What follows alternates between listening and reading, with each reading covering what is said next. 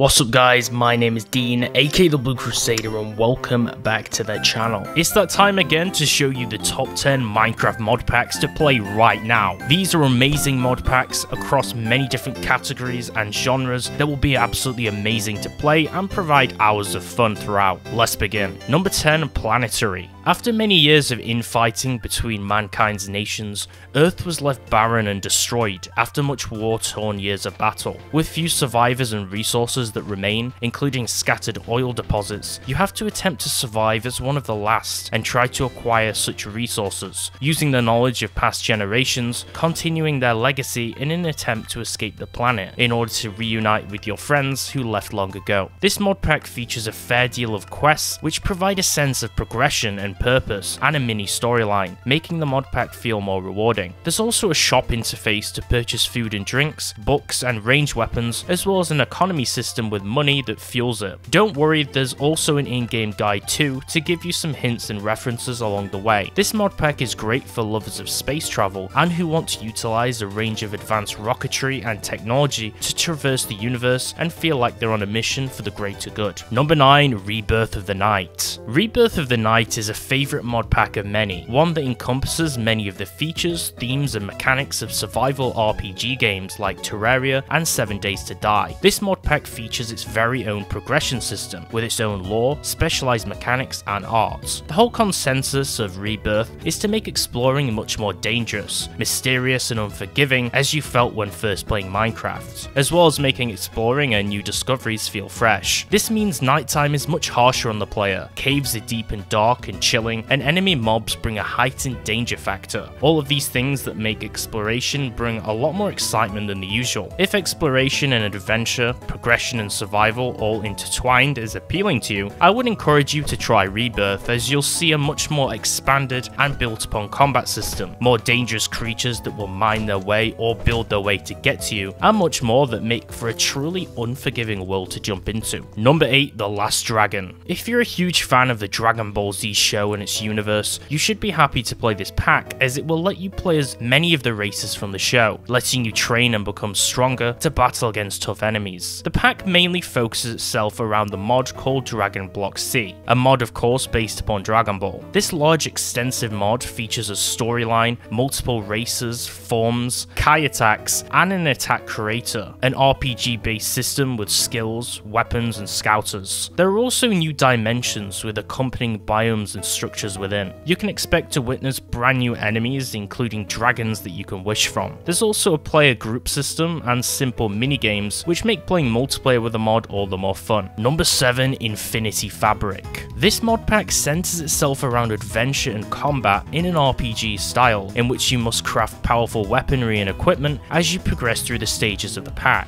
having the option to utilize conventional weapons or use magic spells which you can learn too. You'll be able to do dungeon crawling and fight monsters and bosses in this pack, which is pretty fulfilling. The early game starts out with getting bone tools, and the difficulty of the game will periodically and progressively increase and get tougher over time. Along with this, you should pay pretty sharp attention to your hunger levels, as well as your body temperature and moisture. These are important survival metrics. Wealth is now granted through monster slaying, meaning emeralds are no longer king. For boss slaying, the usual Wither and Ender Dragon fights are now upgraded, meaning you can expect some changes and difficulty modifications to alter them. Number 6, Astro Block 2, Lost in Space. What would happen if you were floating through space past an asteroid belt and suddenly you lost communication with Earth? This mod pack story puts you in the shoes of an explorer lost in space when Earth vanishes off the map and there's no way back. The consensus of the pack is to find a planet that's habitable and survive on it. Space has a series of structures floating about, from wrecked cargo ships and mining rigs, unwrecked versions which are sometimes inhabited by mobs, space science laboratories, and habituated and abandoned versions of alien bases. There's lots of exploring to do in this pack, and if you're a fan of sci-fi, this is worth a shot. Number 5, Greg Block. Greg Block is a skyblock experience which is based entirely around automation and factory-based industrialization. If you're familiar with how dense and complex Greg tech is, then you'll see a little of the same theme here. With a bunch of smaller utility mods, this pack mainly focuses around 20 core content mods, with the goal of mass automation being the endpoint that you have to work towards. This is very time consuming to play, so don't go into it if you think it's going to be a breeze or a speed run. The best approach is to optimize your time management and figure out a good progression path through the in-game challenges. The quest pack in here consists of around 800 total quests, with all of them relating to progression, telling you what you currently have access to and how to use it to your advantage. For unlocking and advancing through the Modpack's new ages, you'll unlock trophies and gain rewards for your efforts. Number 4, Crazy Craft Updated. This mod pack introduces a series of more than 100 brand new biomes, 5 all new dimensions akin to the overworld, the nether and the end, many new creatures and mods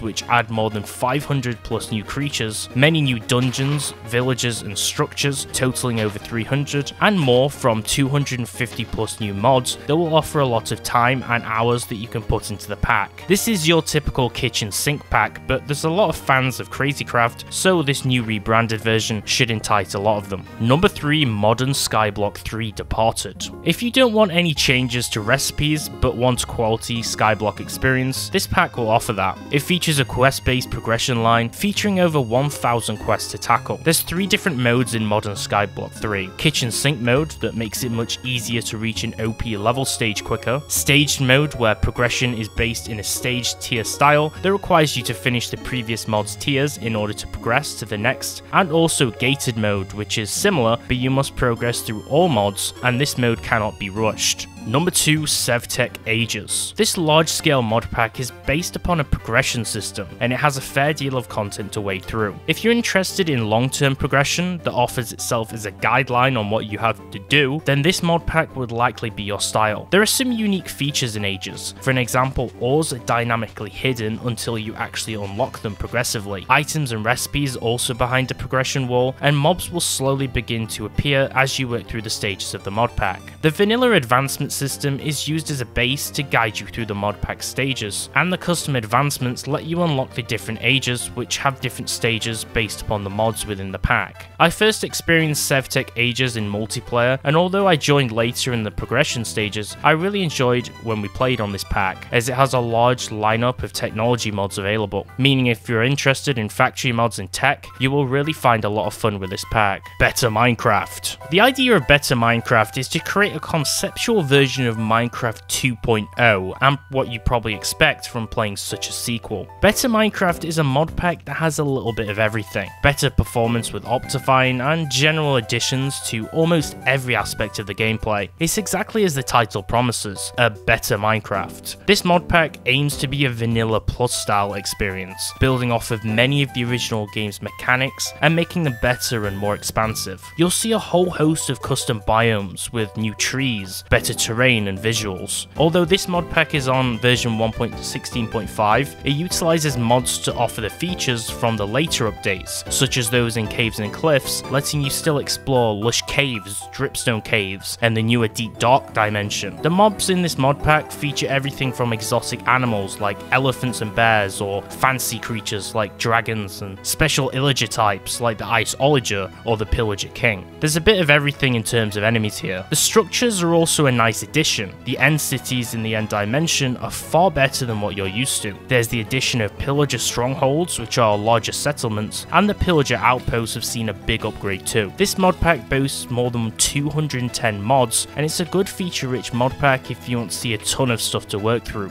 especially because it has so many quests which guide you in progressing through its different dimensions. And that concludes this list of this month's top 10 Minecraft mod packs to play right now. Comment down below your favourite of these 10 mod packs I featured and why you liked it so much, and any other mod packs which you think deserve a feature in next month's mod pack video. Follow me over on Instagram at thebluecrusader for more behind the scenes regular updates, and subscribe to the channel to be a member before we hit 100,000 subscribers, which is actually very soon. Thanks for watching. YouTube says 97% of you are not subscribed, so if you enjoyed the video, make sure to subscribe and turn on notifications and slap the like button for more Minecraft mod videos like this one. Thanks for watching, and I'll see you next time.